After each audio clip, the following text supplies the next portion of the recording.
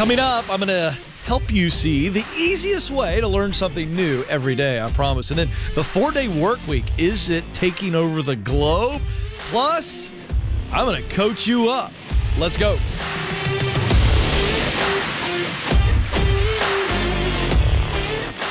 Helping you win at work and in life so that you make more money and experience more meaning, more income, more impact. In other words, I help you get the juice, baby. You got the juice. You just got that glow, and people see, man, you're on fire. And it is possible. And by the way, the juice is free. Let's get started. So what's the easiest way to learn something new every day? I mean, is this something that is like this little hack of a habit, Ken? Is that what you're going to teach me today? No. I'm not going to teach you a hack or habit. I'm going to give you some practical ways in the form of simple questions that will just naturally begin to take over your life. You won't even have to think about it. So it's not something you got to spend a bunch of time doing. It's not something you got to buy.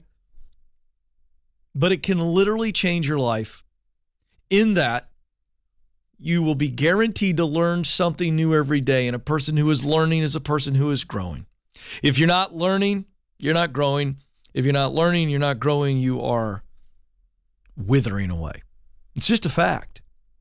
But instead of having all this pressure, what if we could just take a simple exercise of reflection at the end of every day? Could take just literally a matter of 60 to 90 seconds.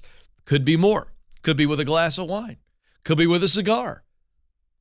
Now that I bring those two options up, I like those two together. And many times at the end of the day, I have this lovely place at our home. I call it my happy place. It's covered patio. Got the TV if I want to watch something on TV, but it's covered. I like to sit out there with a glass of cab, or sometimes, Nathan, a glass of bourbon, and a good cigar, and just reflect on the day. And here are 4 questions that I ask myself, and now it's just become a part of my routine. Here are the questions. How did I win today? Or where did I win today? How did I win? Now, we're going to stop just for a moment on this first question and give you the context on how to apply each of these 4 questions. So, how did I win today? And you could put one of these following words at the end of that sentence and just watch the reflection take off.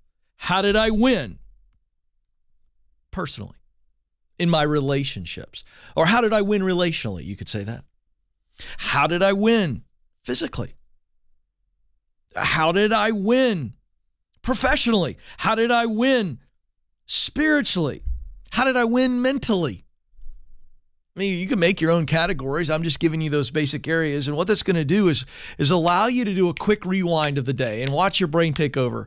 God created us so uniquely, and he gave us this brain, and our brain just works, man. It's all about focus. What I focus on, my brain will then pull the answers. So asking the question, how or where did I win today in those categories? And what's going to happen is you're going to be able to look back. You're going to go, okay, I won professionally today here. What does that do for us? You know, for lack of a better word, it's positive vibes. Gives us a little extra juice. We're winding down. It gives us some gratitude, an opportunity to go, you know what? I won with this customer today. I won with my leader today. I won with my team or my coworker today. I won with my wife today. Hey, that's a big one for me. I need some wins, man. I've been married 24 years. I got to figure this thing out. Like, it takes these husbands a long time. Takes us a long time to figure this stuff out. And here's what I know about being married 24 and a half years. I need to win every day with my wife and with my kids. Am I winning physically? Is my energy low? Did I eat some garbage food that I shouldn't have eaten, right? Where did I win today? Now, this is just, think of this as taking inventory. So as the ideas or actually not ideas, but as the pictures from your day present themselves, then here's the second question. What can I learn from that win? Hey, I won today with a customer, or I won with a coworker. I won with my leader. What can I learn from that? And go into the picture. And you don't have to write it down. If you want to write it down, it'd be great. It'd be a great journaling process. But you don't really have to do that. The idea here is that you just simply go, where did I win today? And what can I learn from the win? And we're starting from a positive place here. right? Because we want to grow from what we learned, and we want to be grateful for what we learned. So that's why we start off with, where did I win, or how did I win? And then what can I learn from the win? So really dive into it. You know what? In the past, I've been a little bit defensive in that situation, but today I wasn't. Or in the past, I was oblivious when I came home and I walked in the house and I didn't see this, and today I saw it. So I learned, you know what? Don't just come into the house and get into your routine.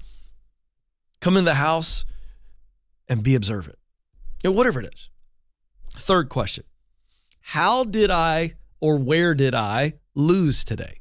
Now, this is painful, but I want you to think of this pain as you would a good workout, right? So I'm working out and, oh my gosh, I did bench today and I did butterflies after that, and I went really hard on the triceps, and I'm walking to the car and I could barely open up the car door, and it's like, oh, I'm sore. I'm already sore. I'm already in pain. But I know that it's good pain. So these two questions are painful, but it's good pain. So where did I lose? How did I lose? So again, let's walk through this. How did I lose personally, physically, spiritually, mentally, professionally? Let's look at my whole day, and where did I lose? Oh gosh, this hurts. Oh, it's painful. This is big boy and big girl stuff. Okay, what I'm prescribing here is not complex. It's not incredibly deep. In fact, it's the opposite. It's simple to do. Doesn't require a lot of effort, but boy, oh boy, it's for big boys and big girls who are willing to be mature enough to take full assessment and get full awareness. Self-awareness is a wonder drug, but it is not easy. It hurts. So where did I lose? All right, now, you know what the fourth question is. You can see where we're going, right? We started with where or how did I win today in those areas? And then we said, what did I learn from the wins? And then now we're saying, okay, where did I lose? How did I lose? And so now we got to go, what did I learn from the losses? For years, I got to work with Dr. John Maxwell, and he's now a friend and a mentor. And he wrote a book entitled, Sometimes You Win and Sometimes You Learn. And that's an adaptation of the famous phrase, sometimes you win, sometimes you lose. But if we begin to see our losses as opportunities to learn, we are going to really mature and grow. By the way, I'm a parent of 3 teens, 13, 14, 16. Would you say a prayer, please? But if we as parents, if we would stop trying to protect our kids from losing, these kids don't know how to struggle. And parents, if we said, you know what, I'm not going to always protect from the losses, but I'm going to be there to help them learn from it, our kids would develop faster, better, stronger. But we've tried to protect this entire generation of kids. We don't want them to hurt. We want them to feel good instead of teach them how to be good. Can I get an amen somewhere? And so this is the issue. What can I learn? I'm going to go through all my losses, and I'm going to make sure that I learn something so that I take the negative and I turn it into a positive. Those 4 questions can guarantee you win. So you'll learn something new every day. Coming up, the 4-day work week. Is it a thing now?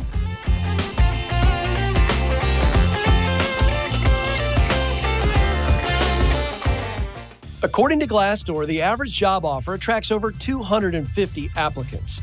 If you've made it to the interview, you've already made a great impression. So now is the time to showcase how you are the best choice for the role.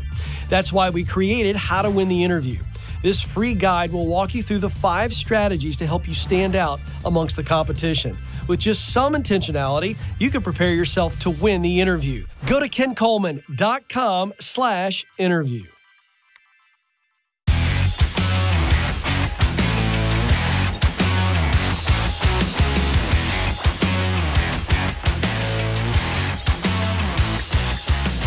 Of the people, by the people, for the people. I'm Ken. This is the Ken Coleman Show. I am your coach, counselor, and cheerleader. Thrilled you're here. I have one aim and only one aim, to help you make more income and more impact in your life. I got to tell you, during the brief breaks, I have ADHD, and I'm not medicated, by the way, if anybody's wondering. And I like to go into the chat room because we have what I call the YouTube crazies over there. I love these folks. That's a term of affinity. And they are watching the show live right now on YouTube. And then they go in and they encourage each other and they comment on just about everything. And so our last segment was, where did I win or where did I lose, right? And it was teaching on where do we win, where do we lose every day, and then what did I learn from the wins and losses. And Grant Lowry, one of our, I'd say Grant's in the founding board, the charter group of YouTube crazies. And Grant's trying to suck up to me, but I'll take it. But he said that I'm winning the wardrobe every day. So I'll take that. I think he's talking about me. Maybe he's talking about him. I don't know. Now it's awkward. Wearing the fall golf attire today. It's that time of year. We're going to see a lot of golf pullovers. People are following that I'm taking up golf and trying to get good at it. Well, lots more golf clothes. And thus, there we go.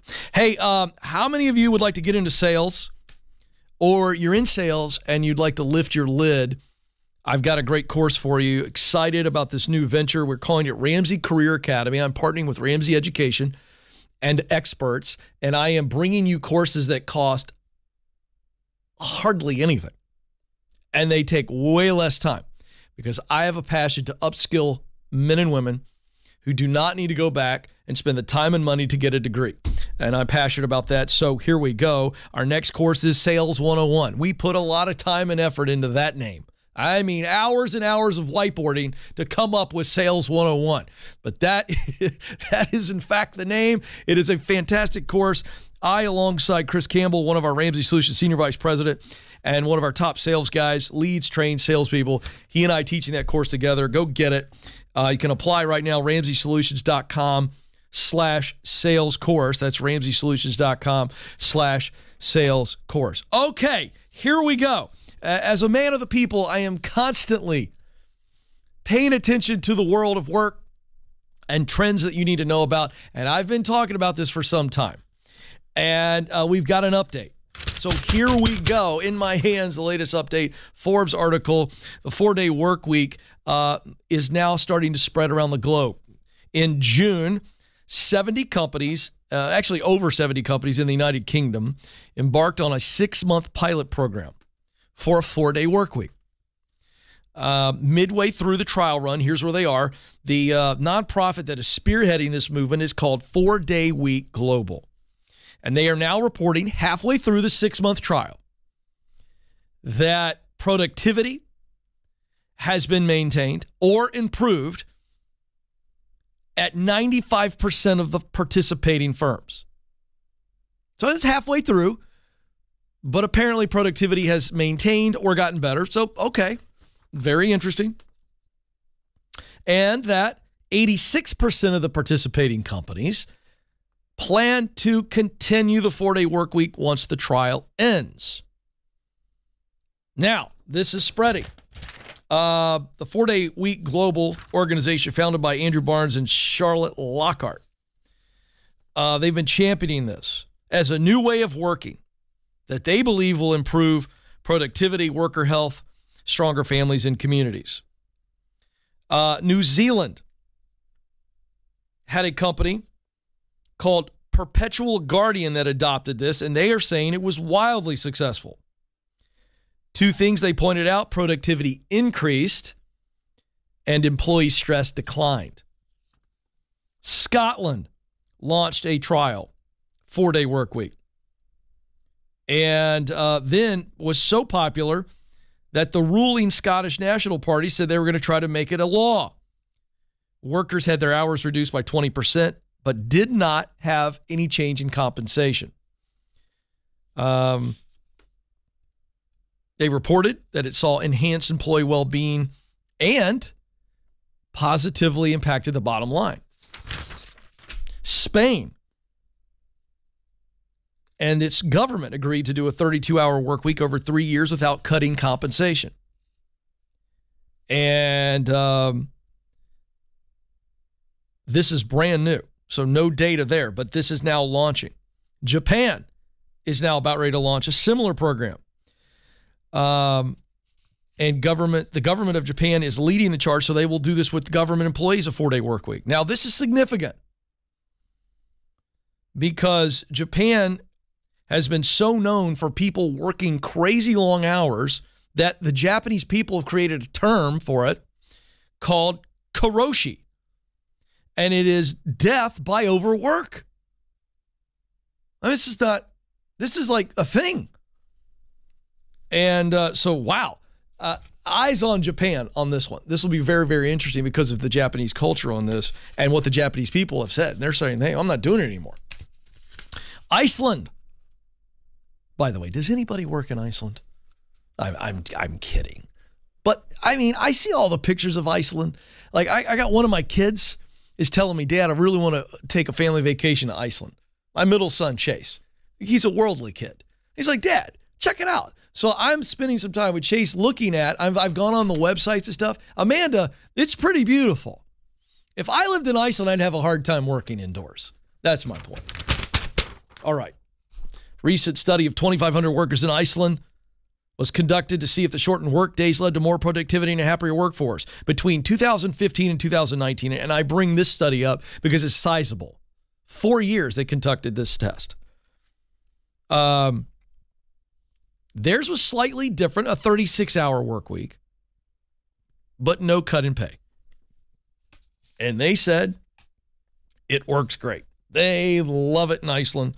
Belgium is now looking at it. So here we go. So, and I got to be careful because when I report things, this is the world we live in today. Well, people will hear me say something and I'm reporting the facts. And then people go, well, Ken, are you endorsing a 4-day work week? What does Dave Ramsey think about that? Well, first of all, I'm not endorsing it. I'm a man of the people. So I bring you the facts. I bring you the data. But let's look at what the experts and people that are leading these studies and government officials, all the people are saying is the positive play for a 4-day work week. Okay? And I'm going to give you my opinion momentarily on where I think it's going. An extra day of life means you're more likely to rest, exercise, schedule doctor visits, enjoy the outdoors, start a hobby, start a side business, play with your kids, volunteer. Now, if you look at where we stand in America right now, 2021 Harvard Business Review global survey, but specifically these are the findings for American workers. 89% said that work life was getting worse. 85% reported lower levels of well-being, and 62% said they had experienced burnout during the pandemic. Now, employers who participated in these pilots are saying that there is increased productivity, stronger talent attraction, and retention of the talent, and sometimes even lower overhead. Now, I want to point out, Alex, we have a guest coming on the program soon who is she runs an agency in Arizona, and she did this, if I'm not mistaken, the 4-day work week. And she's gone public that they did it. They liked it at first, but it created a lot of issues, and they decided not to do it. So I'm going to cover this from all sides. So the issues become the type of business you run and the transitions and the systems that have to change or evolve for this to be implemented properly. But the numbers are good. So where do I think it's going? I think that it's going to be a major company or two in the United States that will try this. And I think it's probably going to have some positives. And they probably won't adopt it for their entire operation. But just like we saw in the pandemic when Walmart and Target came out and said, we're going to take our minimum wage, not the federal minimum wage, and we're going to move to $20 an hour. And then we're going to pay for your tuition if you come work for us. And you see the dominoes begin to fall. Do I think the 4-day work week is coming to the United States? Yes, I do. The world of work is changing, folks.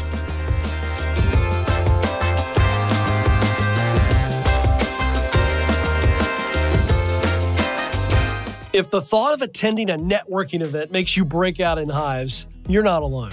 And I'll let you in on a secret. Networking in the traditional sense doesn't work, but genuine connection is all about relationships. That's why we created Networking the Right Way.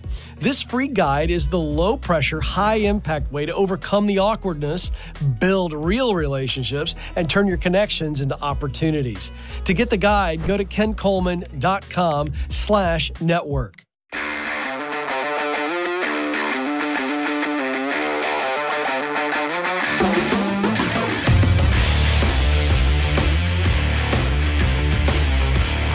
Welcome back to the Ken Coleman Show. Thrilled that you're with us. Okay, so as you know, the team led by our fearless producer, Alex Chatfield. By the way, that sounds, when I say it like that, sounds like you should have maybe a ascot on. But that is so not you. You were the flannel skater boy guy, right? But Alex Chatfield sounds very, I like it. Makes my pinky go up a little bit. Yeah, I like it. So Alex and the social media team, they're always scanning the talk. And for those of you who don't know what that means, I shorten TikTok to talk because it irritates my teenagers. It irritates them to no end. It bothers them that their dad is on TikTok, which I'm not actually on TikTok. The social media team has a profile for me. It's not on my phone. I don't have time for all that. I'm busy, man. All right? But anyway, it's a big deal. And so we put content out there. So check us out. If you're on the talk, at Ken Coleman is I believe that's my profile. I think it's at Ken Coleman. So you go follow me on TikTok. And I'm going to keep calling the talk because it makes people my age laugh and it irritates young people. So that makes me happy. Well, so anyway, quiet quitting was a big trend that blew up on TikTok, and all these young people are basically coming up with a new way to say something that's been going on for a long time. Okay, so a quick review, because we're about ready to show you a wildly popular TikTok. Well, so quiet quitting was the young generation's way of basically saying, I'm not going to do any more at work than is expected of me. Above and beyond, forget it. I feel devalued. I feel like I work hard enough as it is. I'm only going to do the bare minimum. Now, this is not a new concept. Gallup, the most respected polling data firm in the world for over 10 years, has put out a work survey every year, and it's like the Bible to me. I read it cover to cover. And I've been saying this as long as the Ken Coleman Show has been going. The data hasn't changed, that 68% of American workers are disengaged. Now, that does not mean they hate their job. It just means they're quiet quitting. So I roll my eyes when I get media requests to talk about quiet quitting because I'm middle-aged. Well, so now there's another version. Long setup, but I have to set it up. So the new version is called Act Your Wage. So here is a wildly popular TikTok from a gal by the name of Sarah. I hope I'm saying that right, or is it Sarai? It's spelled S-A-R-A-I. And I don't want to butcher her name, but let's call her Sarah Marie.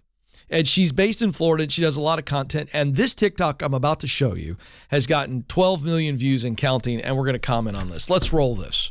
Do you even know how to do your job? I don't understand what... Hey, Veronica, I'm going to have you take this home and work on it tonight, okay? Respectfully, Susan, I'd rather spend time with my family. Okay. Can I pause that? Can we pause Veronica, that for a second? Did you just decline the Zoom meeting that's at 6:30 tonight? Okay. I should have warned you that this character that she's playing, and she's very talented, this young gal. This character is the most obnoxious character I think I've ever seen, even on television. It's Saturday Night Live level, so I give her props.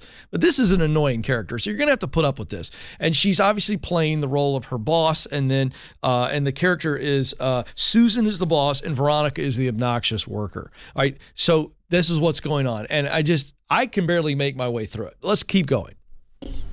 Oh, yeah, I did do that. Yeah, because it's outside of my working hours, 9 to 5, so I won't be attending. All right, Veronica, I do need you to be available during your vacation, okay? Susan, you'll be blocked. I particularly struggle with that part. Because I won't be answering. Oof. Okay, Veronica, I'm going to need you to complete all of this today. Susan, do I look like two people to you? No. Oh, okay. Just making sure. Because that looks like the work of 2 people, right? Right? And I'm one. I'm just one person, right? Okay. All right. All right. I've had my fill, and I think we've made the point. All right. So what is she doing there? And this is for those of you that aren't on TikTok, this is a very normal thing, the role play back and forth. And when she's pointing out some absurdities that and again, I'm not criticizing the video. I think she's done a good job with it. The character's so obnoxious that I can barely watch it. But it's funny to people, and I get it. But she is pointing out, with satire, some extremes. The idea of, I'm expecting you to work on your vacation, or I'm delivering a pile of work this high that you have to get done. You have to be available after hours. And while she is in some ways pointing out some absurdities and the way she's doing it, she is, in fact, I believe the reason it's gotten 12 million plus views is because she's hit a nerve. And the nerve is that people feel overworked and undervalued. So that's where she's crushing it. And so she's done a really fun job with the kind of playing this thing back and forth.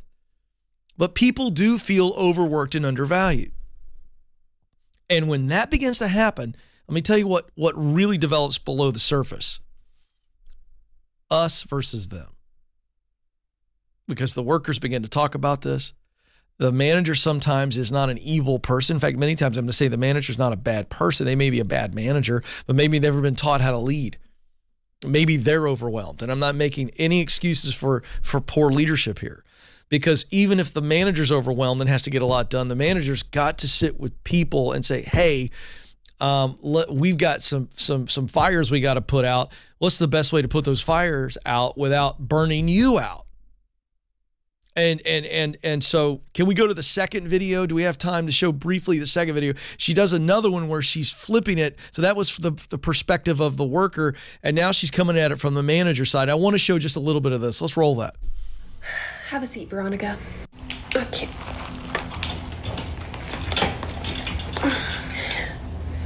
So first it was quiet quitting. Now you told everyone in the office to act their wage? Yeah, I did do that. Yeah.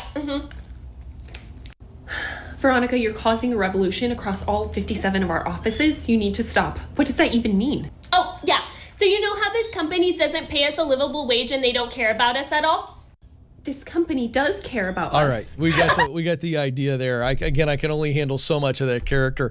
But again, so now she's showing the perspective from leadership, where leaders are going, hey, stop talking to everybody else out there. This whole act your wage thing. We're seeing like Starbucks is in the middle of a huge fight right now with several of their stores that are trying to unionize. And so this is an example, and she does a wonderful job again on this TikTok of now she's showing the angst and the tension that leadership is feeling. She nails it. And they're missing the point. And this is what I love about what she just did there. Leaders are coming and going, hey, look, why are you doing this? Why are you talking about this? Instead of going, wait a second, what do I need to do? What do we need to do as leaders to make people feel valued? Listen, people will work hard for you, leaders. They'll work really hard. They'll go above and beyond if they feel cared for, if they see meaning and purpose in their work, if you recognize them for their unique contribution. If you have an actual relationship with them to be able to see that they're starting to fray so they don't have to come in and tell you. We have a crisis of leadership in this country because leaders have forgotten how to love people. And so workers are going to act this way. And good on them in the sense of you got to put up some boundaries. Now, here's the thing about these TikTok trends. And if you take what she's doing, which is wonderful satire, and you start to adopt that attitude and you let that seep out, now you got to be careful. So do I think that this is a good trend if it helps younger workers or workers of any age create boundaries? Yes. This is good. This sentiment, this angst, this drive for change is good for you to set up boundaries. Mature conversation with your leader to let them know where you are and what you need. If they don't care, then you leave. Well, we got to be very careful that it doesn't turn into acting like a baby at the office. We start sticking our little rumps in the air, walking around, acting like we're victims. That's going to end up hurting you. There's no need to get fired. I'd rather you leave on your own and leave well. This doesn't need to be a revolution. There just needs to be awareness and boundaries. And a worker with boundaries who knows how to approach leadership and then realize either they're going to do something about it or they're not. And if they're not, I'm going to value me and I'm going to walk. That's what we want to come from this. So, very interesting trend. Congratulations, Sarah. You're doing a wonderful job. That is fun. This is the Ken Coleman Show.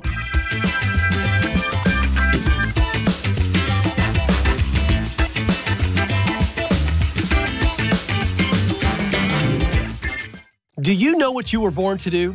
In order to get hired at a job you love, you need to get clear on your talent, passion, and mission. That's why our team created the Career Clarity Guide. In just a few minutes, this free tool will walk you through a process to discover what you do best, that's your talent, the work you love to do, that's your passion, and the results that matter to you, your mission. Then you'll feel more confident throughout the job search process. To get started, go to kencoleman.com/clarity.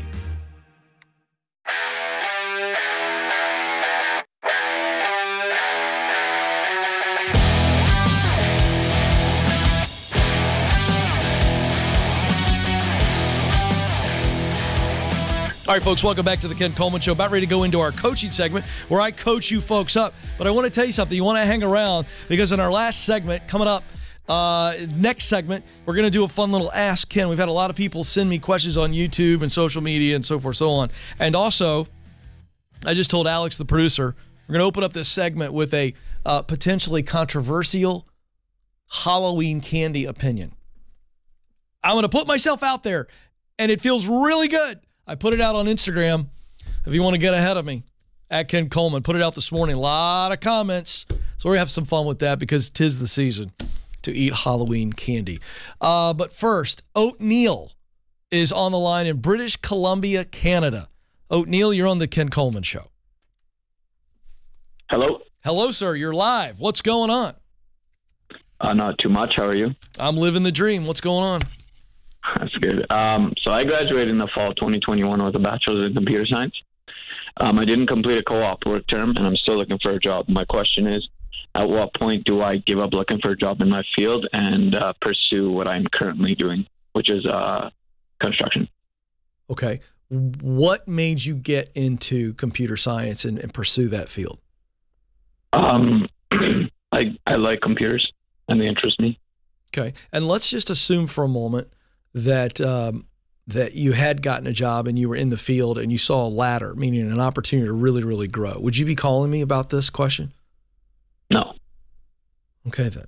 So what do you think my answer is? Should you quit? I shouldn't quit. No, man. All right, let me keep digging a little bit. Are you good with computers and technology in general? I mean, I like to think I am, but... Okay, stop with the humble stuff or the I'm not confident. It's just you and me and millions of other people listening. Don't worry about it. Are you good at technology? Yeah. Yeah. Okay. Do you enjoy it? Does it light you up? Do you lose track of time when you get involved in something from a technical matter or technology matter? Do you really look forward to it at times? Yeah. Mm-hmm. Does it produce results, or you can see results that you working in technology, that if you produce these results, it would mean something to you?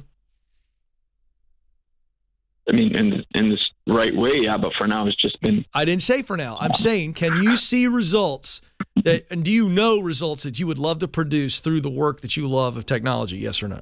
Yeah. Yeah. Okay, I just walked you through my entire methodology. Talent plus passion plus mission equals purpose. In other words, when I use what I do best, talent, to do work that I love, passion, to produce results that matter deeply to me, mission, I am doing what I was created to do. Thus, I have an opportunity to produce greatness through my uniqueness. Do you understand that, young man? Yes. Do you believe that makes sense? Yep. Then no freaking way do you quit. Don't ever quit. Now, I'm going to tell you something, man. I've been there. I started into broadcasting at 33 with no degree, no experience. 3 babies under 3, a wife and a mortgage. I had to balance a lot. And I got told many times that I was too old. And one specific guy who's still in radio told me once to my face, Coleman, you need to give it up. You don't have the talent to make it in a number 8 radio market. I believed him for a couple days. But I kept going. And it hurt, and it sucked, and it was lonely. But at some point, I had to choose whether or not I believed that guy was right. And now, I have a syndicated radio show. I'm on Sirius XM. I co-host the 2nd largest radio show in the world. Take your 8 market and shove it, pal. Yeah. Yeah? So here's the deal. Turn rejection into redirection. It hurt. We opened up today's show. Where did I win today? Where did I lose today? You know where you lost the last couple of days? People rejected you. They didn't even return your resume request. Hey, what did I learn? That I still want to do it, that I still can do it, that I need to do it. So we're going to go from should be to could be to must be. Don't you dare quit, Oatmeal, or you're going to be an old man who's full of regret and resentment.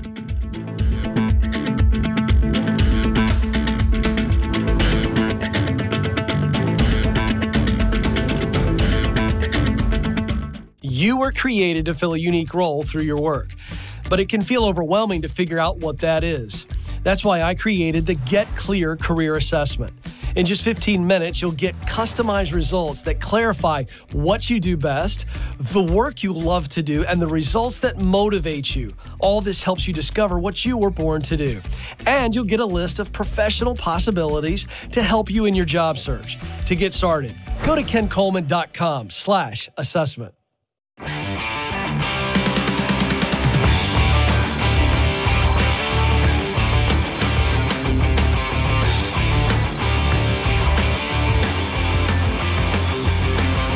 Nice bump, Joe. You're trying to get me to play air guitar in front of the people sitting in the lobby, but I resisted it. You got to stay in your lane. You know, kind of reminds me of that scene from Hitch with Will Smith and Kevin James when he's teaching him how to dance. He's going to go out with a pretty lady, and he says, "You're going to be dancing with her, and when you dance, you got to keep it right here, like nothing outside of this motion right here." And so, air guitar for me, it's just not a good look. Okay, hey, if you're enjoying the show. Please, whatever format, podcast, YouTube, share, subscribe. We're growing. We're having record growth through the summertime and into the fall, and I'm grateful for that. But we really do want to share this message that everybody has a unique role that they need to fill, that they are needed and they must do it. And we'd love for your help. So if you like the show, give us a thumbs up. If you're watching live on YouTube, if you're listening on podcast, whenever, wherever, like it, subscribe, please share it. That would be wonderful. Okay, so a little bit of fun because it's a Friday. But I like to have fun every day. But so I saw this image a couple weeks ago and I saved it. And I thought, well, today is the day. Because, Alex, I walked into my kitchen last night and what was on the counter? A giant bag of candy corn. A giant bag. And I was immediately revolted. So put the image up there for everybody to see. Our folks in the lobby, I have to describe this. This image is how to eat candy corn. I just shared this on my Instagram, at Ken Coleman. You can go look at it. And it's got the candy corn in 3 sections. 1, open the bag. 2, pour candy corn into a trash can. 3, eat Reese's Peanut Butter Cup. Yes! What do the people say about that? Seriously, why would you ever eat candy corn when you got a perfectly good Reese's Peanut Butter Cup available to you? And I'm looking into the audience. I have several people who agree with me. So, I mean, why? You only have so many calories in your life. Why would you put that into your stomach? The way it tastes and feels, it feels like I'm eating something that's not even real food. But chocolate and peanut butter is what God intended for candy. If God had created candy on the 8th day, he would have started with a Reese's Peanut Butter Cup. I'm here to tell you. So there it is, a little bit of fun. If you disagree with me, you can go on Instagram and make your case as to why anyone should ever eat candy corn. All right, switching gears. Don't forget about my friends at ZipRecruiter. We're going to be teaching on this next week. I do think the window in the job market is starting to move down a little bit. In other words, I think if you're thinking about making a move, I would make the move in the next 6 months. I'd be thinking about that. So my friends at ZipRecruiter, free service to you. It takes you about 5 minutes. Fill out a profile at ZipRecruiter.com/Ken and upload your resume. Go do life, and they go working for you. They send you direct connections to companies who say, I want to interview person XYZ. ZipRecruiter.com/Ken. Okay. So this is our Ask Ken segment. Right? Is that what we're doing? I go right into these? These are questions that people have sent. So if you have a question for me that you'd like me to address on the show, you can email ask@kencoleman.com, ask@kencoleman.com, or you can drop a comment here on this video or anything you're watching, or you can send me a DM on social at Ken Coleman at Instagram. Now, I do reply in my DMs. But I will tell you that I get a lot of complex, complicated questions in my Instagram DM, and I can't answer that. I can't answer the complicated ones, but I'm here most every day. And when I can speak to you, go back and forth, I have a much better ability to be able to help you. But if it's short, simple, sweet, to the point, you want my opinion, you can DM me at Ken Coleman on Instagram. Okay, here we go. I'm going to get to as many of these as we can. This is fun. Okay, so we'll start with a fun one. This is appropriate. So Betty Smith, I had put out a video on Instagram about a company, and we reported it on the show about YouTube. Thank you, Alex. These are all YouTube questions. Folks, I'm a middle-aged dad. I really shouldn't be left alone in here sometimes. These are all YouTube submitted questions. Okay, so we reported on the show about a company in Canada that was hiring a chief candy taster, and they were going to pay $78,000 a year. This is a real job. And Betty replied, how's the dental insurance? Hey, Betty, very nice. Alex Hickson on companies doing the quiet firing. Okay, so if you haven't heard me talk about this, quiet firing is, you know, it's like an iteration of quiet quitting. It's where they're saying that bosses are just slowly ignoring people or rejecting them. I call it the bad breakup. You know what I mean? Like where your girlfriend just doesn't ever want to be with you, and it goes on for 2 weeks, and you're like, what's going on? I'm telling you what's going on. She's quiet breaking up with you. I'm not going to comment whether or not that ever happened to me. Alex Hickson writes on companies quiet firing. Doesn't this cost the company money too? It does. A lack of productivity. So this comes from a leader who's a coward, a leader who doesn't have the guts to sit down with a person and go, hey, it ain't working out. We're going to let you go. So what do? They ignore the person. They confuse the person. They do all kinds of things to make the person not feel wanted, hoping that the person will quit instead of them being a leader and handling it. Deanna Torres says, hi, Ken, love the show, and I'm hooked. What? Oh, whose boxing gloves are on the shelf? Oh, that's fun. Can I stand up and get those, or am I going to? Hold on, let me see if I can do this. Yeah, this is very exciting. So the boxing gloves on the shelf, I'm so glad she asked this. Nobody's ever had this. This is a signature of my favorite boxer of all time. I'm a child of the 80s. Don't judge me. Sugar Ray Leonard. Sugar Ray Leonard, fantastic boxer. And growing up, he just had a ton of charisma. And I got to meet him one time and spend a little time with him, and he gave me these signed boxing gloves. They're on the shelf because they are symbolic of me fighting for you. So there you go. You may think it's cheesy. I don't care. I'm helping you fight your fear, your doubt. And so to me, when we started the show, I said, I want that up there to remind me every day that I'm here to fight for you, your worth, your value, your contribution. So that's why I do that. So we'll put that there next to one of my other favorite props, the old school pencil sharpener, which actually works. So there you go. All right, next question.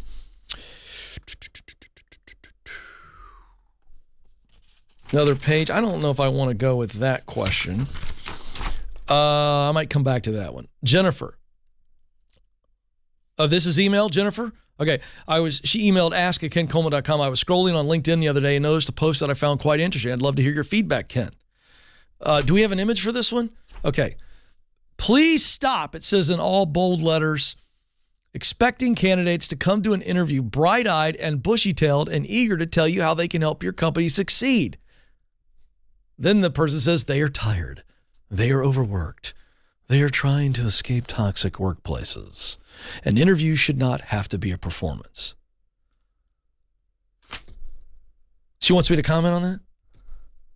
I have high blood pressure immediately. Put that back up there. Who is the person that posted that?